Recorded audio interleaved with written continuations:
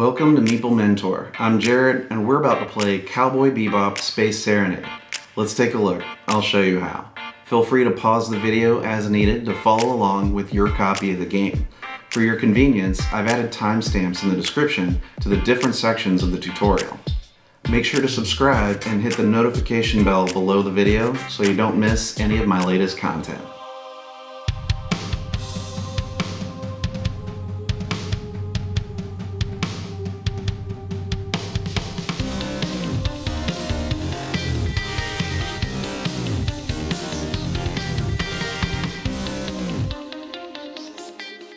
Cowboy Bebop Space Serenade is a game designed around the popular anime series Cowboy Bebop, which takes place in 2071 in space.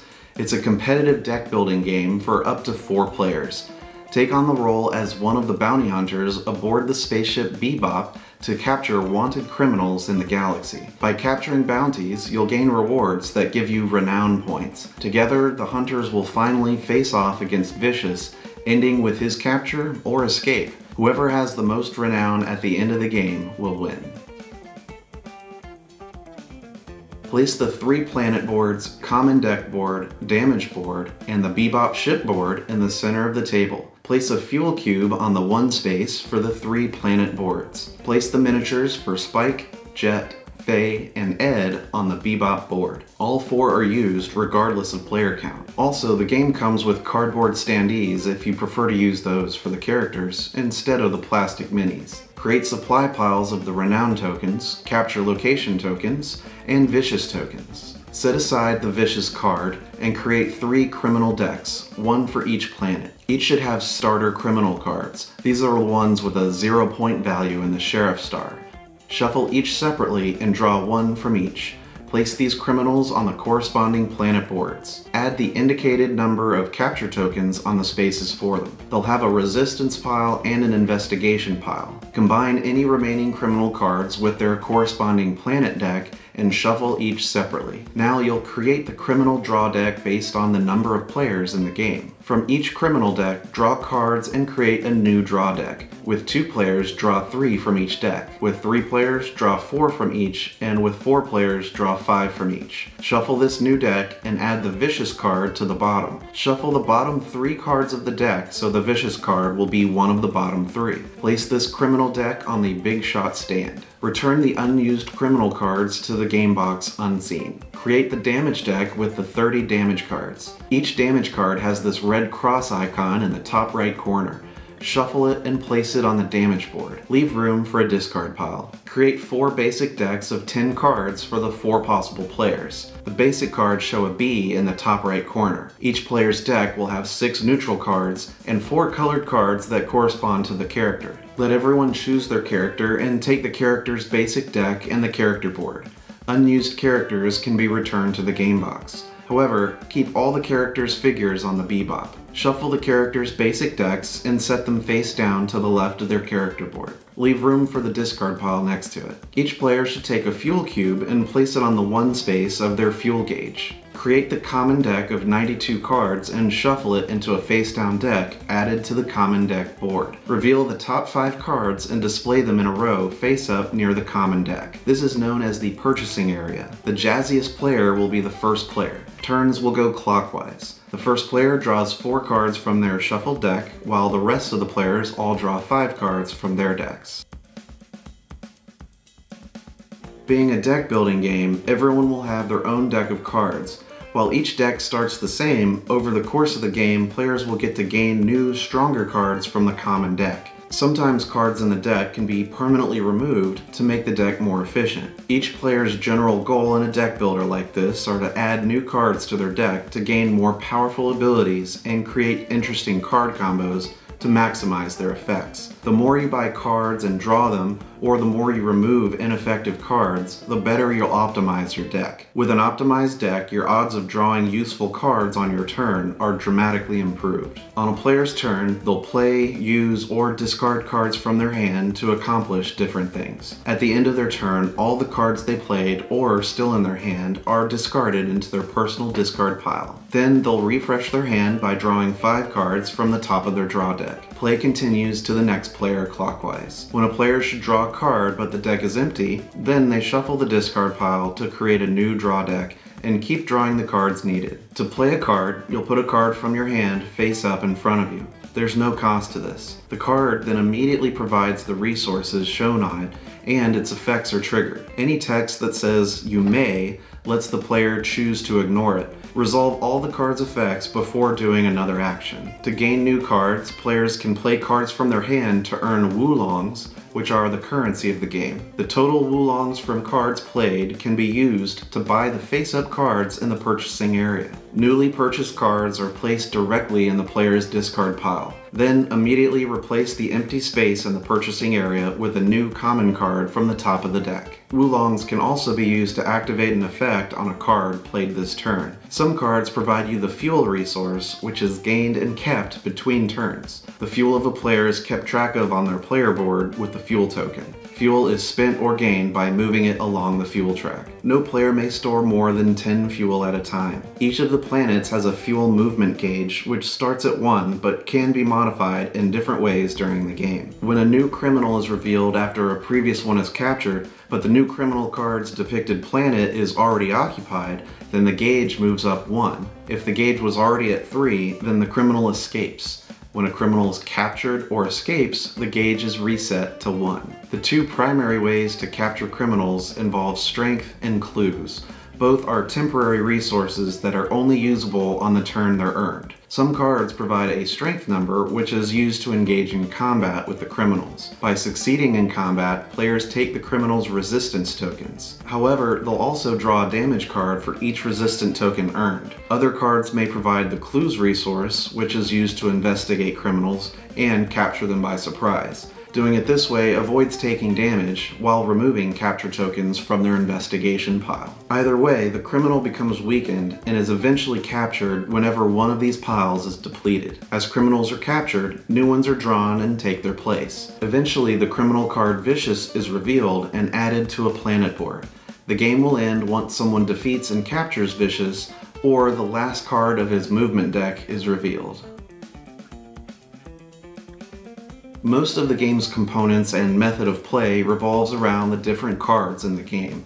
The common deck and all the basic cards that make up players' starting decks are known as action cards. These are the primary cards players will play to gain resources, trigger effects, and do actions in the game. Most of these have a dominant color, which is associated with the character shown in the top left corner of the card. 4 playable characters, so 4 colors. The gray action cards that start in the basic decks are neutral. Some action cards also show a different character and color in the box at the bottom. These are known as the card's team effects. The purple color is for the character Jet Black, the orange color is for Radical Edward, yellow for Faye Valentine, and blue for Spike Spiegel. The team effect of a card is only resolved if the character shown is also played among the other player's cards. It doesn't matter the order of the played cards. Once the matching character's card is played, you may return to resolve any team effects from cards already played. If the character was already played previously, then resolve the team effect on the newly played card with its other effects.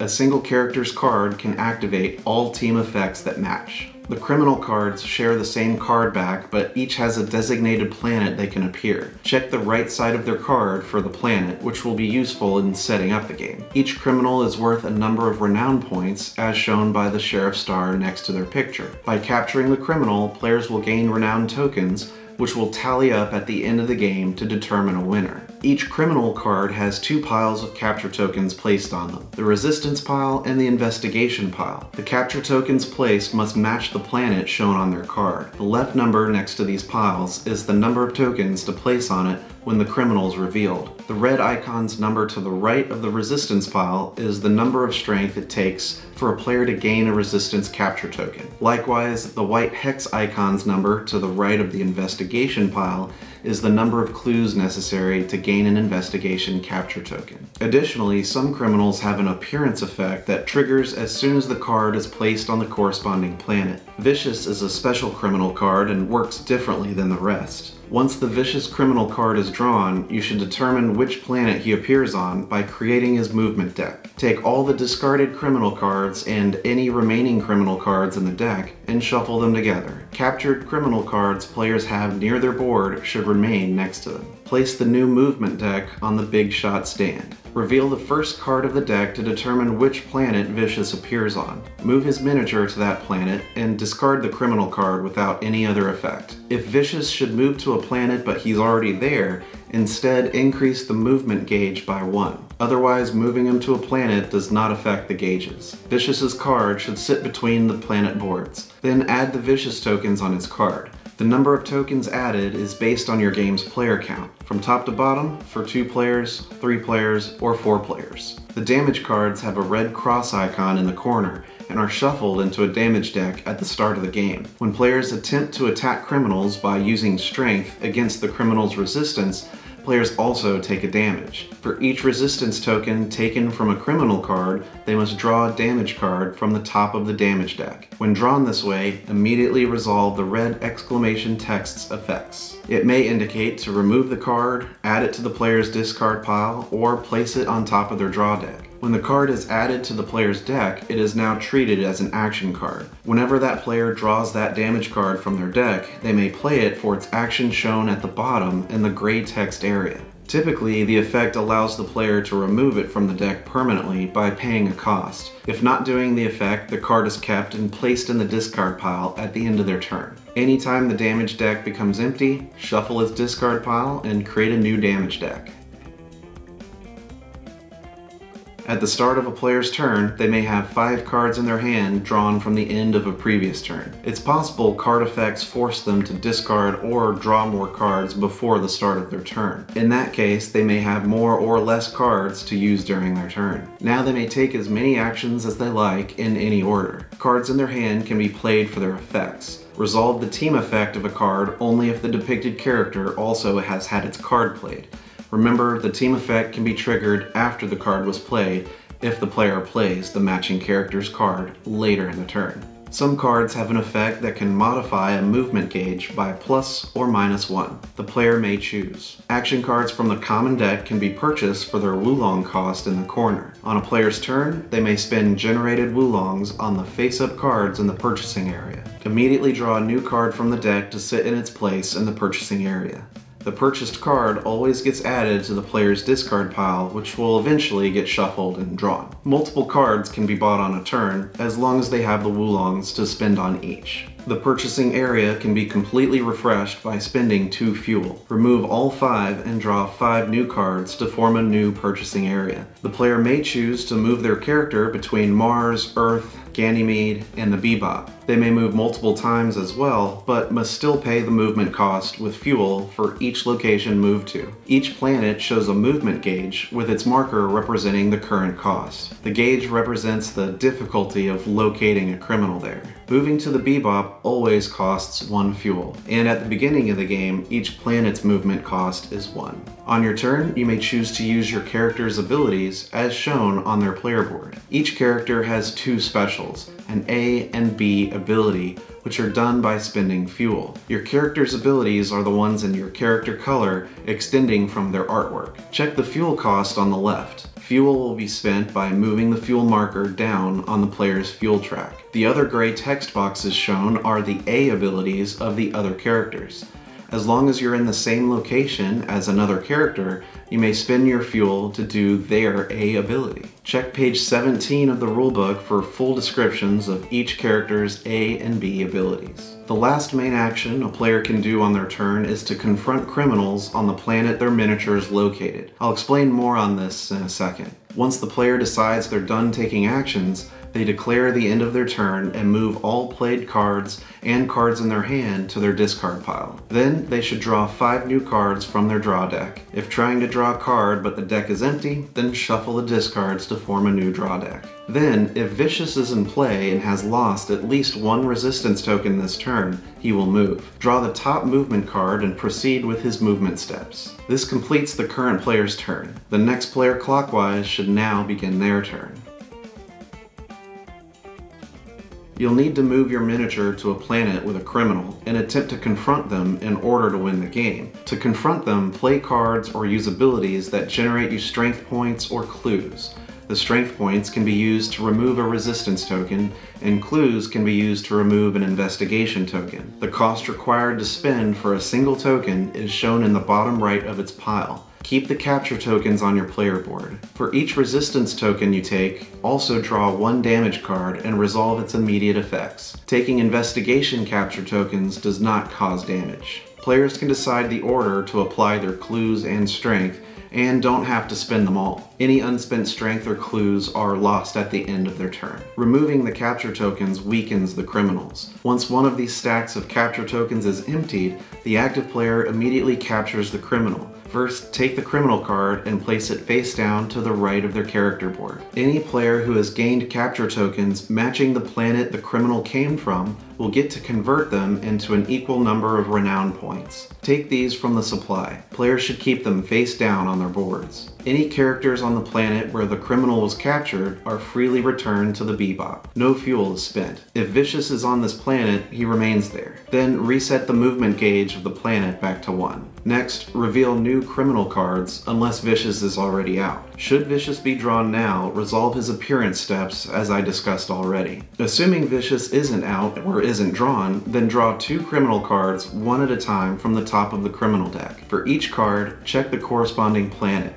If the planet is empty, place the new criminal there. If a criminal is already at the planet, then increase the movement gauge by 1 and discard the drawn criminal. However, if the gauge was already at 3, then the current criminal escapes and the new criminal takes his place. Reset the movement gauge to 1. If you place a criminal card on a planet, resolve any immediate effects of appearing, which typically involves refreshing the purchasing area. Then set up their resistance and investigation stacks with capture tokens for this planet. A criminal escapes when the movement gauge was at 3 and a newly drawn criminal increases the gauge. Discard the escaped criminal card and put the new criminal on the planet. All player characters on the planet must return to the Bebop without paying for the fuel. The movement gauge will reset back to 1. Each player with capture tokens matching that planet should discard them, losing out on potential renown points. It's important to note that players who play cards that increase a planet's movement gauge will never cause a criminal to escape. If Vicious was present at the planet a criminal escaped from, he remains there. With Vicious on the board, you'll no longer draw new criminal cards. Instead, you'll have his movement deck determining where he goes. Vicious is not considered a character, so cannot be moved because of the card's effect. Players may confront Vicious if on the same planet as him. Players can choose to confront Vicious or any criminal card present on the planet. Spend strength and clues to gain his capture tokens like normal. However, when gaining a resistance capture token, you should draw 2 damage cards instead of 1. You must spend 3 clues in order to gain 1 investigation token from him. These do not give you damage. Once one of his capture token stacks is depleted, he will be captured. The current player takes his card face down near their board like a normal capture. The game will then end immediately. Players should convert their collected Vicious tokens into renown tokens and discard all other capture tokens. However, if the last card of his movement card is revealed, then every player gets 1 final turn. If Vicious is not captured before the last player's turn is over, then he escapes. All players lose their Vicious tokens. Capturing Vicious is a major victory for the collective players.